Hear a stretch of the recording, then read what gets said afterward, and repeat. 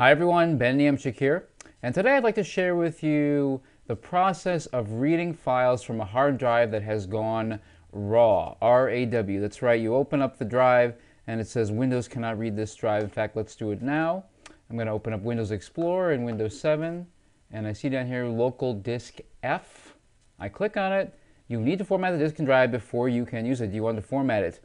No, because this contains many files that I want to keep, so I click cancel. Then I get another error, F is not accessible. If your hard drive has turned into a raw drive, you've already seen this a number of times and are probably pulling your hair out. Well, here's how we fix it. Unfortunately, it's going to cost a little bit of money. You have to buy a program called RecoverMyFiles, but trust me, the $70 is worth it. So let's open that up now. RecoverMyFiles version 5. It's going to say, do you want to allow? Of course. Yes, let's open it.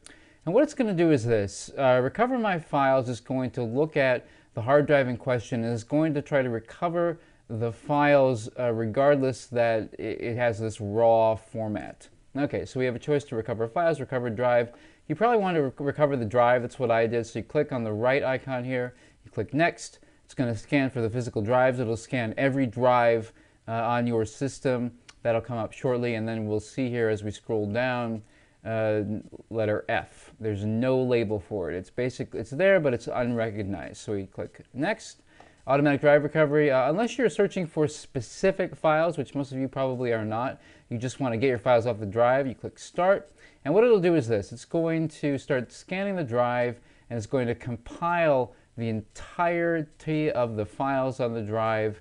And shortly after a couple of phases, I think it says phase 2 of 5 up here, it'll come up with a file tree. So we'll just wait for that to go. All right, we're nearing the end of phase 2. It's checking through most of the files, and in just a second here, we're going to see the file tree appear on this drive. Now, keep in mind this drive is unreadable by Windows. Windows, it acknowledges that there is a drive connected to the computer, but it cannot or will not read the files because the drive has somehow, for whatever reason, turned into a raw hard drive. I would say the average amount of time is going to be maybe 2 to 3 minutes looking through your hard drive. Obviously, the bigger the drive, the longer the time it's going to take to look through the partitions. So it's in phase 3, finishing up phase 3 now. Okay, there we go.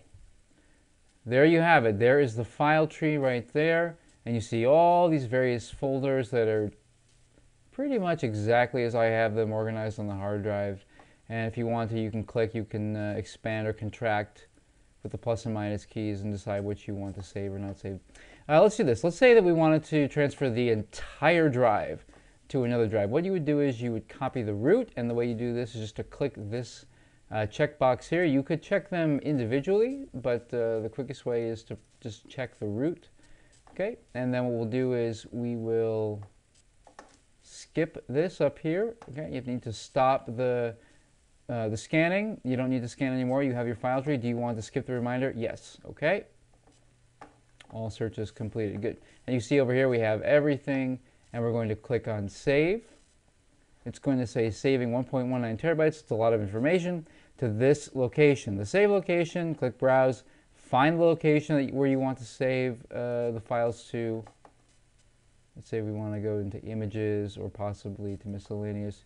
You would then click OK and click OK. Now I have already done this, so I'm not going to click OK here, but the next step would be to find the location, click OK, and then it would take anywhere, obviously depending on how large your drive is. For the 1.19 terabytes that I have on this drive, it took about it was over 24 hours. It was between 24 and 36 hours to do it, but well worth it, obviously. And now I have access to the files completely, and so everything worked out for the best. So if you're interested in recovering the files for really a relatively little amount of money, you should get RecoverMyFiles version 5.1, $69.95, I think, to buy it.